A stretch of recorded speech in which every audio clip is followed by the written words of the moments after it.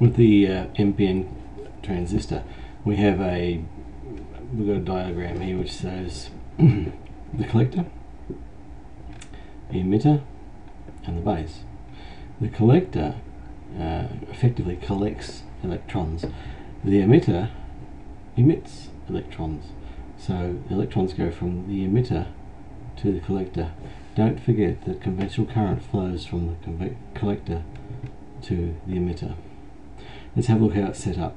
We have a depletion zone here.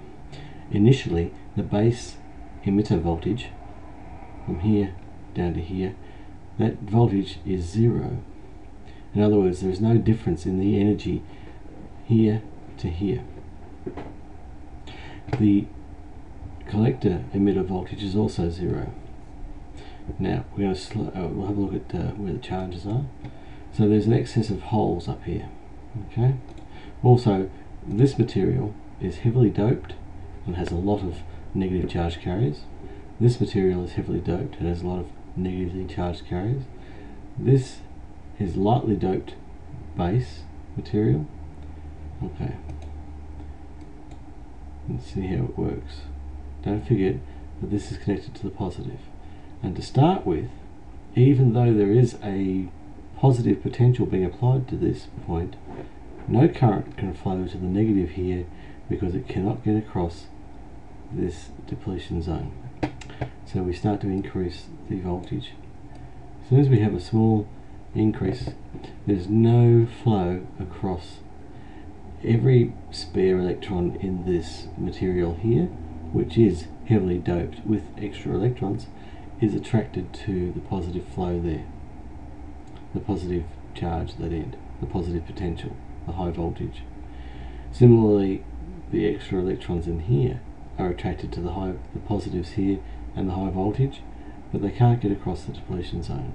So we'll increase this bit more, the base voltage.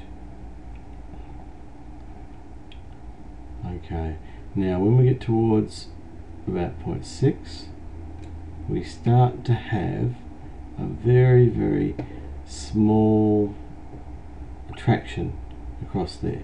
Occasionally an electron can make its way across the depletion zone and complete the circuit. So an electron making this path means a current going this path. At this stage we have a small current flowing through the transistor. A bit more.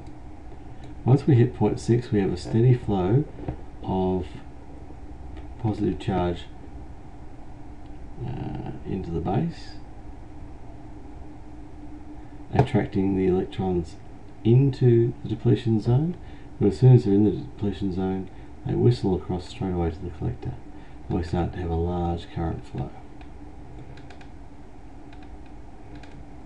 Let's increase it up to about 6.5. Alright, when the voltage across the base and emitter is above 0.6 and the voltage from the collector to emitter is present, the transistor system will fully conduct. It has no resistance at all.